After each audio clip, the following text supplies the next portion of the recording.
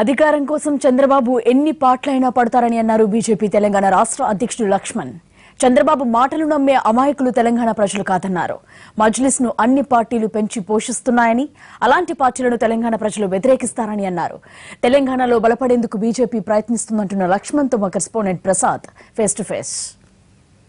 తెలంగాణ రాష్ట్ర బీజేపీ అధ్యక్షుడు డాక్టర్ లక్ష్మణ్ ఇప్పుడు మనతో ఉన్నారు. ఈ రోజు బీజేపీ జాతీయ కార్యవర్గ సమావేశం మొదటి రోజు ముగిసింది. రేపు కూడా కొనసాగుతుంది. రేపు బహుశా మరొకసారి అమిత్ షాతో ప్రత్యేకించి కలిసే అవకాశం ఉంది. తెలంగాణ రాష్ట్రానికి సంబంధించి ఎన్నికల వ్యూహము అనుసరించాల్సిన ప్రణాళికపై ఒక నిర్ణయానికి వచ్చే అవకాశం ఉంది. లక్ష్మణ్ గారు, ఈరోజు చంద్రబాబు నాయుడు మాట్లాడుతూ కేసీఆర్ ముఖ్యమంత్రికి తెలుగుదేశం పార్టీ చంద్రబాబు నాయుడుకు తగువులు చేసే ప్రయత్నం చేసింది, అదేవిధంగా ప్రత్యర్థులను అణగదొక్కే ప్రయత్నం చేస్తుంది బీజేపీ అని సూటిగా మిమ్మల్ని విమర్శించాడు. తెలంగాణ గడ్డపై తెలుగుదేశం పార్టీ ఉండాల్సిన అవసరాన్ని, ఆ చారిత్రక అవసరాన్ని కూడా గుర్తెరిగి ప్రజలు ఓటేయాలి. బీజేపీని గనక ఓటేయటం అది తెలుగు ప్రజలకు కానీ దేశానికి మంచిదా అని ఆలోచించుకోవాలని ఒక మాట అన్నాడు. దీనిపై మీరు ఇచ్చే సమాధానం. తెలంగాణ ప్రజలు చాలా వివేకవంతమైన వాళ్ళు. చంద్రబాబు గారు ఎన్ని పార్టీలతో ఎప్పుడు కలిశాడో మొదలు తెలంగాణ ప్రజలకు వారు సమాధానం చెప్పాలా. ఇవాళ తెలుగుదేశం పార్టీ కలవని పార్టీ ఏంటిది ఈ రాష్ట్రంలో. మిగిలింది కాంగ్రెస్తో కలుస్తామనుకుంటే అది వారి ఇష్టం. తెలంగాణ ప్రజలు, వారు నిర్ణేతలు, వారు ఆలోచన చేసి సరైన సమయంలో వారు తగు రీతిలో జవాబు చెప్తారు. ఇవాళ ఓటుకు నోటు కేసులో ఇరుక్కున్నటువంటి తెలుగుదేశం పార్టీ ఇవాళ అవినీతి గురించి మాట్లాడుతూ ఉంటే, ఇవాళ టీఆర్ఎస్తో తగులు పెట్టిందని చెప్పి మాట్లాడమంటే తెలంగాణ ప్రజలు నమ్మి మోసపోవడానికి అమాయకులు కాదు. జాతీయ అధ్యక్షులు అమిత్ షా గారు ప్రత్యేకంగా తెలంగాణ గురించి చర్చించారు. తెలంగాణ ఎన్నికల మీద దృష్టి సారిస్తానని చెప్పారు. బీజేపీకి తెలంగాణలో భవిష్యత్తు ఉంది.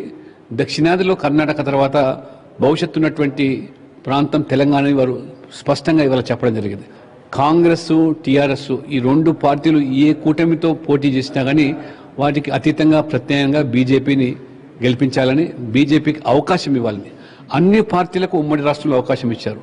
కాంగ్రెస్కి ఇచ్చారు, తెలుగుదేశంకి ఇచ్చారు, టీఆర్ఎస్కి ఇచ్చారు. అన్ని పార్టీలు కూడా మజ్లిస్ అజెండాను అమలు చేస్తున్నాయి.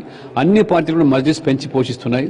ఇవాళ అసదుద్దీన్ ఓవైసీ చెప్పినా ఇంకెవరు చెప్పినా వారేం నిర్ణేతలు కాదు, తెలంగాణ ప్రజలు నిర్ణేతలు.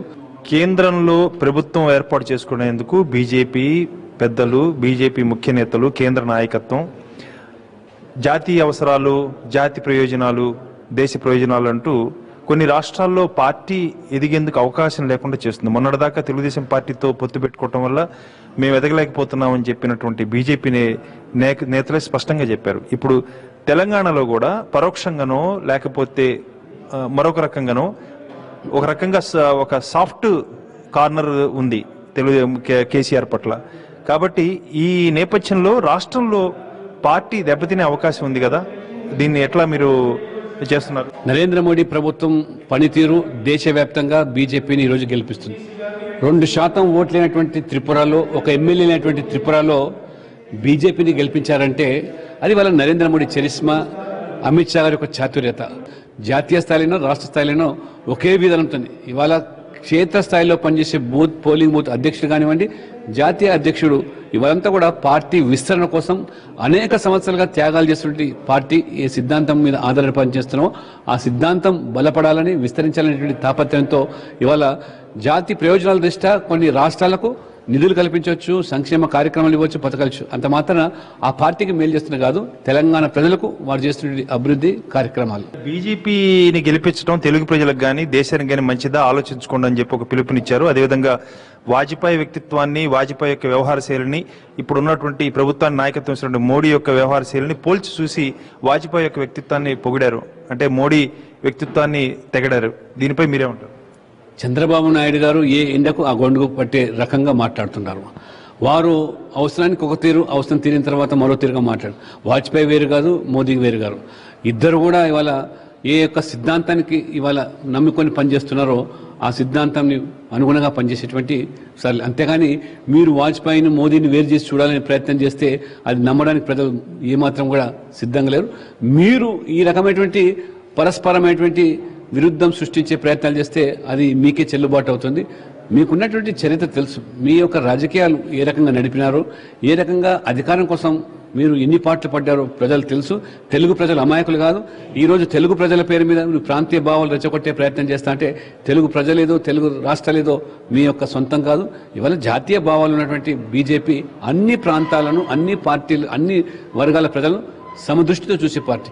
తెలంగాణ ఉద్యమంలో కూడా, ఆ తీవ్రమైనటువంటి ఉద్యమంలో కూడా బీజేపీ ఎక్కడ కూడా నోరు జారకుండా మొట్టమొదటిగా మనం అన్నదమ్ములం, భారతీయులం, ఇవాళ అన్నదమ్ములుగా విడిపోయి 2 రాష్ట్రాలు అభివృద్ధి చేసుకుందామని తప్పితే మీ మాదిరిగా రెచ్చగొట్టింది లేదు, 2 కళ సిద్ధాంతం వల్లించింది లేదు.